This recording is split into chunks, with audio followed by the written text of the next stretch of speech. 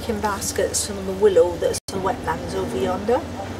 In the summer of the year I do anything, almost anything, Kizzy, for coinage. Whereas I'll do anything. Oh yeah. Oh, mistress! I don't like it. No, I don't like the sounds of her. No. And then in the fall of the year, I go to Titchfield. Are you, any of you familiar with Titchfield? Mm-hmm. Be the abbey that you know, or Place House as I do know, and across the other side of the road is the grammar school. So I worked in the grammar school the end of October and November, December, and then...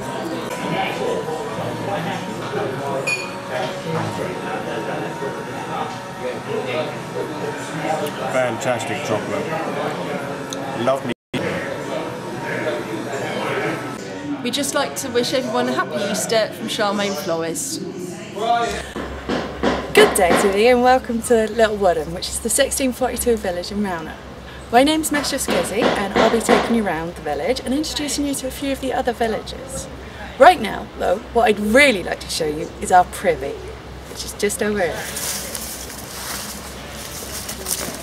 As you can see, it's quite basic. We've got a few leaves in there, which we like to use. Good day to thee, Master. Are you interested in having a new cottage built? Because you have found in me, Kenno Greenwood, the best master carpenter in all England, if I do say so. My sons and I can come to your village and we can build you a 2-bay frame in just 6 weeks, and all we charge is £5 for our labour. And we'll make sure that the carpenter, the sawyer, sells you good oak, and that good oak will last you forever.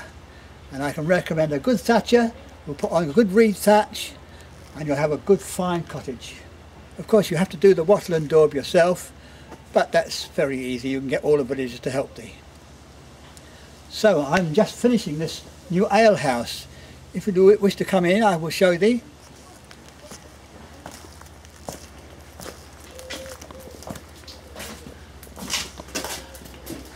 As you can see, it is a very large and grand building.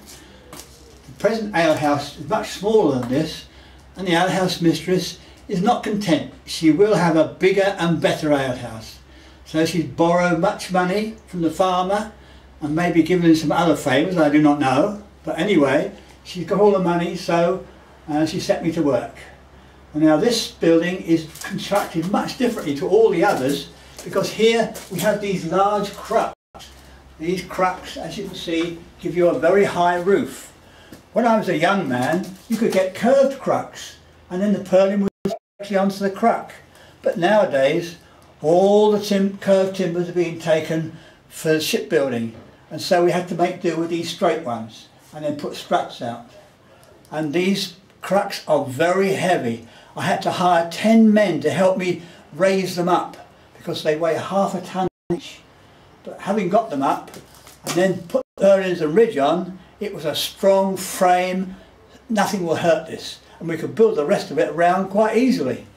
So you can see we have a large building, a high solar. You can stand up in the solar quite easily without banging your head. So we have a separate room on the end, which the alehouse mistress will rent out to people who are passing through the village, like the barber surgeon or the scribe. They just come for a day or two. They will rent the room and sleep in the solar. And in here we have a large room for the alehouse, where she can entertain many people with ale and good food. I've almost finished it, as you can see. I'm just making the last few shutters, and then I have to make some steps for her to get up to the solar, and then it will be complete. Now, of course, this has cost her a lot of money. Bricks are so expensive. These bricks are Fairham Reds, and they're 2 inches thick, as you can see, which is what Queen Elizabeth did decree. Before that, bricks were any size you like. But she said, I don't like this higgledy-piggledy. From now on, all bricks must be 2 inches thick. And so there they are. And we still use them, even though she's gone. Well, my sons and I aren't brick masons. But you can't get brick masons down in the country, so we had to do it.